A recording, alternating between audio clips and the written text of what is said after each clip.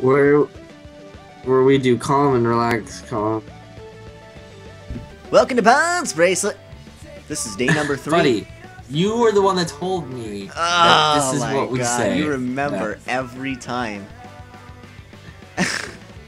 Calm and relax. We have to include it now. Calm. Like, we're gonna have to start up a new intro and have that like as a subtitle. What? Was I asleep Episode of all this time? Sonic Adventure 3 finally came out? Yeah, and it's got Shadow in it, and it continues off of Sonic Adventure 2. That's what I wanted. Shadow? God, I've been waiting so long. Oh my god, I have to fight the boss again? That sucks. What do you mean? It took you like 2 seconds. It took 35. Oh! That's like 35? 15 times as long. Jesus Christ. I fucking do math. Look at those physics, man. This game is the best game. This game is the best game.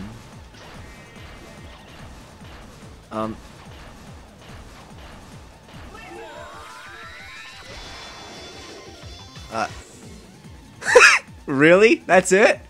You know what? I just I don't know. Just now I realized how much I enjoy in Sonic Rush. Did you ever play Sonic Rush? Oh, he's still alive. Oh, I thought that killed him. Oh. Okay. No, I didn't. I was never a Sonic Rush kind of kid. Okay, now he's dead. I thought I killed him with that. A Sonic Rush kind of kid. Did you have a 3DS? No. By the way, it was on the regular DS for one. And, oh, that's what I meant. You know what though? Actually, I lied. Which one had Marine in it? That's Sonic Rush Adventure. I had that for a while, but I never played it. And the only Sonic Rush kind of game that I did own was Sonic Colors for the DS, which was just basically Sonic Rush 3, honestly. Well, tell me if it did this, because I didn't play Sonic Colors DS, but at the end of bosses, when you deliver the final blow, it does that, like, psh, psh, psh thing, where, like, it shows you a different camera angle of Sonic, like, frozen in frame. Oh, God, I don't... Yes, it did, actually. Yes, it did. I love that. That's so cool. And then it just explodes right after that. That was just really cinematic and fun, and I liked it. I do remember that specifically. This is very comic book-like, and I just thought it was really fitting. I remember the first time playing this game, this was the stage that just made me go, wow, Sonic Colors. Because of the colors? Just look. Wow, Sonic Colors. Look at the colors. Oh my god. Look at this! Oh my god, this is the... How could you not think this is the best Sonic game? Honestly, how could you possibly think Adventure, any of the adventures are better than this? What do they have? But they were good for their time, buddy. No, they weren't. Not really. Yeah, they were. They were mediocre for their time. Not really. Dude, at the time, like, Kingdom Hearts was around. When did they come out? When did they come out? What years? What years did they come out? What years did they come out? 2001? 2000? When did Kingdom Hearts come out? 2001, I believe. The first Kingdom Hearts? Yeah.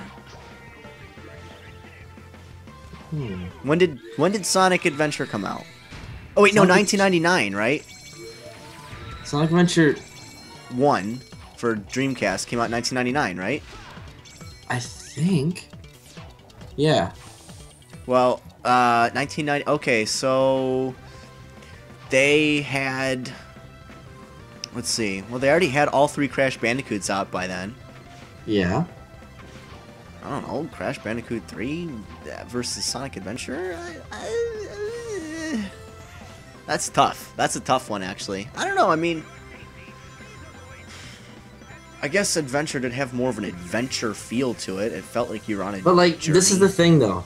Crash Bandicoot was also good for its time, right? Crash Bandicoot was the best for its time. But I don't know. know. I mean, it's... I don't know. I don't remember as a kid being like, holy shit, this is like if Kingdom Hearts was in that time, then I don't think Kingdom Hearts was in that time. Kingdom Hearts was like PS2, dude, wasn't it? One of the very first games for PS. Well, so was Jak and Daxter. Yeah, But- I think that's a separate era, dude. I think we're talking about completely different gaming eras. Well, Because Sonic was in the shitter around Kingdom Hearts. Like, he was like just getting out of Heroes and going into Shadow the Hedgehog around that time. no, dude. That's 2005. That's like... That's Kingdom Hearts 2, I think, was already out by then. I don't think so. It was Sonic. I feel like Sonic Heroes and Kingdom Hearts was like in tandem. No, Sonic Heroes was 2003. Oh wait, no, sorry. It was Kingdom Hearts was in Sonic's weird hiatus where he was like DX. It was just DX and Adventure 2 Battle. Yeah, yeah. Yeah, which isn't really fair to judge because those were Dreamcast games, so you can't really compare. Well, Dreamcast and PS2 were competitors, dude. The No, they Dreamcast weren't, was because- not a competitor to the N64. It's competitor. Sega released their consoles between the N64 and the GameCube, so it was like it's this weird middle ground. So it was defeated by the PS2 for that very reason. It wasn't even, you can't compare the two consoles because it's a little bit better than N64, but not as good as GameCube, and certainly not as good as PS2. It's still part of the same generation. I don't know. It doesn't. I'm not trying to compare it to. Yeah, you are. I just want to compare it to what came out that year. Like, if it came out No, in I know, 1999. But it wasn't like Sonic Adventure 1 and 2 was not even developed anywhere near the time of Kingdom Hearts. Well, So you okay, can't compare. let Kingdom Hearts go. I don't care about Kingdom Hearts. You were talking about them. That's when the conversation started. I thought it was because it came out the same year. I don't They care didn't. about Kingdom Hearts. I just give me a game that give me the year it came out, and then we'll figure out what game came out also that year. Talking about Crash Bandicoot, and I think that like the quality was, they were totally like, I don't know, like at the time the quality, I didn't notice a distinct difference because like, well, I remember when I was a kid specifically thinking that like I enjoyed Crash Bandicoot, but it was more of a simple enjoyment. Like it was like, oh, this is like a simple thing, but like when you think about it, like Sonic was cinematic. Like he wasn't about simple controls. Like yes, there was a learning curve, and yes, there was, you would die a lot, and yes, but like Sonic games back then were like, when you were a kid, you liked it because it was like, holy shit, like holy shit, is that really happening? And like that's what made it like good for its time. I guess. I mean, when I think of like Sonic Adventure, I almost think of like the first couple Zelda games on N64, like the way it was more cinematic. I will say Sonic Adventure was very ambitious. It was probably the most ambitious game of its time, with all the music and all the gameplay and all the stuff that they made for it. Like they went above and beyond for it. But Yeah, to think that absolutely. it's the best game of its time period. Oh, I don't think I said it was good for its time. I didn't. I mean, I can't even say that it was the best for its time, only because I didn't play all the games of that time, and I'm well aware of that. However, I do know that in that time, for people that I spoke to, because I was a fucking video game nerd, and it was just, it wasn't a game that was, Sonic wasn't looked down on at that time. Like, he was totally in there. Like, through magazines in that time, and like people I knew, and just everything. He wasn't in that, like, there wasn't, it was considered quality, really. I don't know. I don't think that Sonic Adventure was a bigger deal to the time it came out than Sonic Colors is to the time it came out. You don't? I personally think that hype for Sonic was lower at the time of Colors. Sonic had like ruined and tarnished his reputation multiple times over. Well, so did he before Adventure came out, dude. I mean, they were dealing with Sonic Extreme and Sonic 3D Blast and all that stuff. People were pissed. People thought Sonic was dead, and he was. Adventure saved Sonic, dude. He wasn't on top of the world anymore. That he was like a relic by the time Adventure came out, and that brought him back. I don't even. But it wasn't that. How long are they waiting? Well, when did Sonic 3 come out? 1995? 1994? Couple of, at least half a decade. Or, you know? I don't know. Jeez, that's making me wonder. Like, is Sonic just constantly around? Like, does he just go away for a long time? Which again, he finally comes back and then he goes away. Maybe that's Sonic's thing. Maybe that they strategically, like, have him go away. No, it's not a strategic. They make mistakes. That's what happens. It's not strategic. They screwed up. They screwed up with Sonic Extreme. They wanted Sonic Extreme to be Sonic's rival to Crash Bandicoot and Mario 64. That was their intent. They screwed that up, and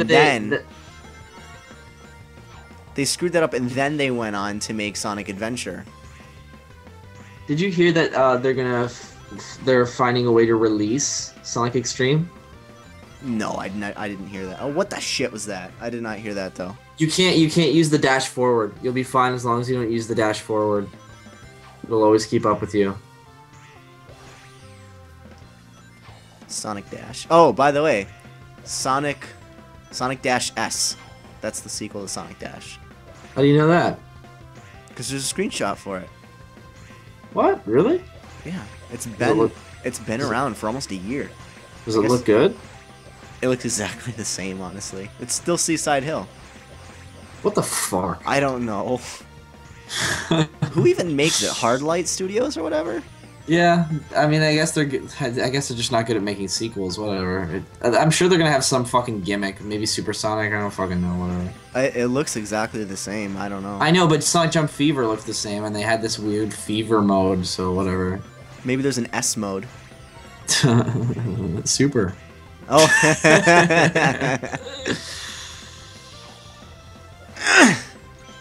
Yeah. Anyway, they found a way to release Sonic Extreme because an external company outside of Sega had a prototype, and apparently somebody who's fucking, I don't know, somebody's fucking friend's mom's brother's was part of that company. Recently shut down, so you know. Mm-hmm. And it's just a build that Sega, you know, that kind of threw away. So it was in this company's files, or something like that. Like, I'm kind of like filling in blanks here. I don't really know entirely. Right. But it's definitely for sure. What I know is it's from an external company, so it's out of Sega's control. So they're not releasing the game commercially. No, they're just gonna release the it's files. It's the build that they made that's the most complete before Yugi Naka went, hey, you can't use my engine. You didn't fucking ask me. Like, literally what happened during Sonic Extreme's development was they went, hey, there's this really cool Saturn engine that they're make Nights into Dreams. Why don't you use that? Because Sega's like, you know, he works for us, so we must have rights for it. And they used it and literally made almost like 80% of a Sonic game, Sonic Extreme, on it. Yeah, but and then it looks so shitty though. And they couldn't release it. But it looked so shitty. Sonic Extreme? It wasn't finished though. I don't know. It looked like the not Sonic game. I don't know. Here's the thing with Sonic games. I don't know why, but it took them a long time to get Sonic right in 3D. And I think, personally, that this game is the one that gets it the most right. Also, we gotta bounce you later. Bounce someone later. Fuck it.